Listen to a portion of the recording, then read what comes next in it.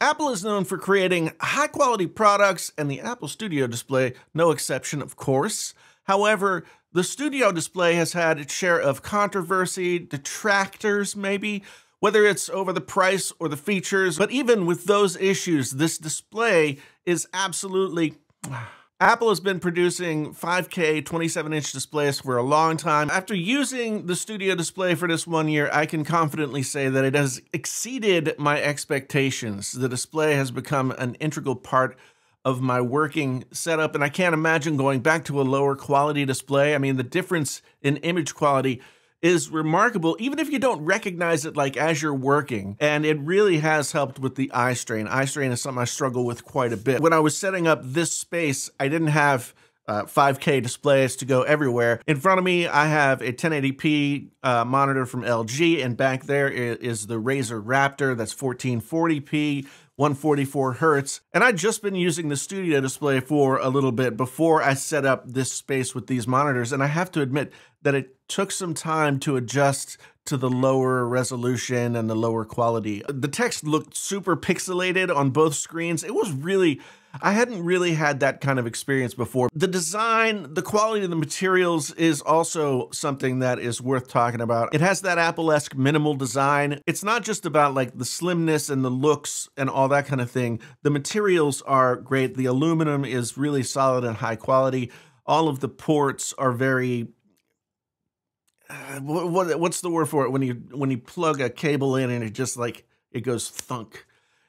It's really a pleasure to work with. Now, I would love to be able to move the display up and down and not pay an extra several $100 or whatever that costs. You know, Apple does have a reputation for kind of nickel and diming you for those extra features. The Pro Display XDR doesn't even come with a stand. You have to pay an extra $1,000 for it. So, you know, you take the good with the bad. One thing that I didn't really expect to appreciate, but has turned into something that I really like, is the fact that the design of the display with the very small foot and the very thin, kind of no humpy back or anything like that, like a lot of displays might have, has made a lot more room available on my desk, which has allowed me to sort of have a more comfortable working experience and sort of arrange things in a different way. And if you're somebody who likes to buy things and have them for a long time to get the value out of them, I think the Apple Studio Display, even with the price being higher than most people would want to pay, I think the Studio Display is a good buy because,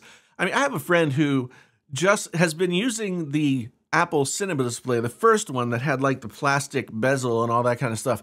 He was using it up until, I think it was like a week or two ago, and it crapped out, and he had another one that he just put in that place, and that monitor is over 20 years old, and it was still working fine. Now, I'd be remiss if I did not talk about the fact that there are some things going on with the Studio Display that I think for a lot of their users are going to be somewhat extraneous and somewhat unnecessary, and they are kind of controversial in the fact that for price to performance, what are you getting? Now, the speakers on the Studio Display are very good. They are very impressive. However, if the Studio Display is for the professional who doesn't need like a $50,000 Mac Pro and a $6,000 Pro Display XDR, but they are a professional, is that professional going to need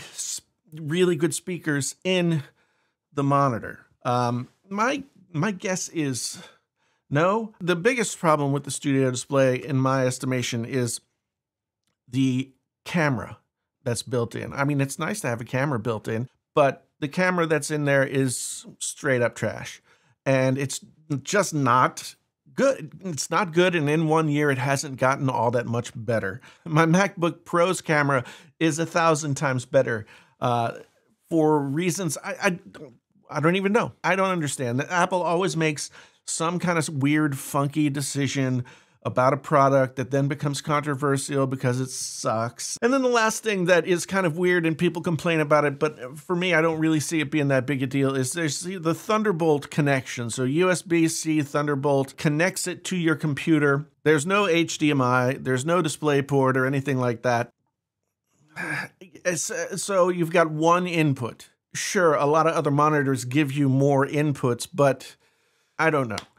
There's an HDMI on my MacBook Pro, but I wouldn't want to use that over the Thunderbolt that comes with the Studio Display. Now, there's the 3 USB-C that are on the back. Why aren't those Thunderbolt as well? Truth be told, USB-C, it's high-speed USB-C going through Thunderbolt to your computer. It doesn't really make that big a difference for what's basically a dongle. And the nice thing about it is, if you play your cards right, or if you don't have very many things to attach to your computer, you could be like one cable to the computer and then a few things plugged into the back of the Studio Display and you're good to go. For the use case that most people will have for this Studio Display, it's one cable plug and play. It integrates so well with the Mac that it doesn't even have any kind of controls on it itself. You just control it from the Mac, which, again, people were like, well, how do I plug it into Windows? I mean, seriously, are you going to plug it into Windows? The question is, after 1 year, is the Studio Display worth the $1,600 that I paid for it? I will say yes. And if you're sitting there thinking like, wow, that's a big investment, should I get the Studio Display? I'm going to say yes. You've got the great screen, you've got the build quality, you've got the longevity that that's going to have. It's got a lot of things going for it that just aren't going to be available on a third-party display. From the 5K, and the reason it's 5K is because of the way Mac OS scales. If you try and use a 4K monitor with Mac OS, it looks weird. If the 1440p is actually what scales more correctly if you want to do that. It's a 5K monitor because of the way Mac OS scales. I'm glad that I have it. I still sometimes think about the price and think like, that's a lot of money. Having used as many monitors as I have, I can readily say that this is for Mac OS, for whatever Mac you have, and you want to pair it with a monitor, this is the best you're going to get. You let me know what you think down in the comments below. There are links to everything I've discussed here in this video down there as well. And if you've enjoyed this video and you want to, enjoy more Painfully Honest Tech, then hit the subscribe button, like this video to let YouTube know that I don't know what YouTube does with that information. Once again, my name is Jason, sometimes known as the JTL, Painfully Honest Tech. So honest it hurts. Until next time, I'm out.